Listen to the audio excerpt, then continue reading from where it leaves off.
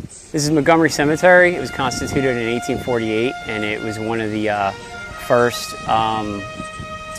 publicly owned cemeteries in the county. A lot of prominent members of the community were buried here. There's also over 400 U.S. veterans buried here, ranging from the Civil War all the way up to World War I. And there's also 4 U.S. generals buried here that served in the Civil War. One of them received the Medal of Honor. General John Frederick Hartranft, he was also the governor of Pennsylvania. He was a Civil War veteran and served in various capacities from brigade commander up to division commander. He won the Medal of Honor at the first Bull Run for staying and fighting on after his unit had disbanded right before the battle.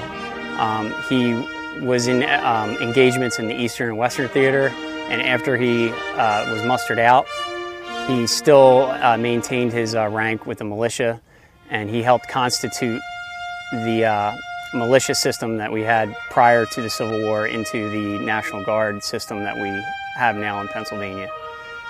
Yes, it's passed hands. Obviously, they do no longer do any burials here.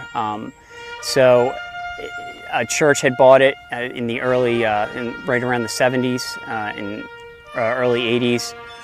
They found hard on financial times, so the church did not end up erecting their church here. So they ended up selling the cemetery to Montgomery County Historical Society for $1.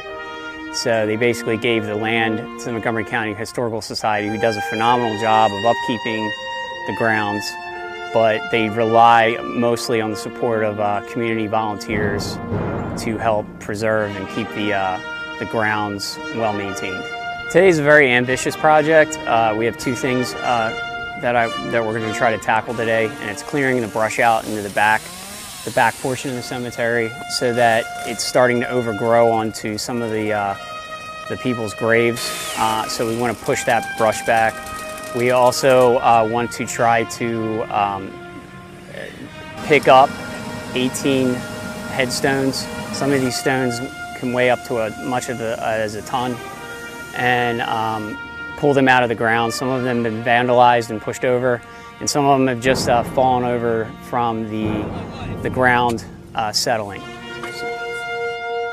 I just wanted to thank the 111th Attack Wing support. They've always supported us in this, and the turnout, particularly the members that have come out on some of them, this is their day off, and come out and do a lot of, it's a heavy lifting today. So they're going to come out, and we're going to put them to work, and they always show up, and they always help out, and they always bring positive attitudes.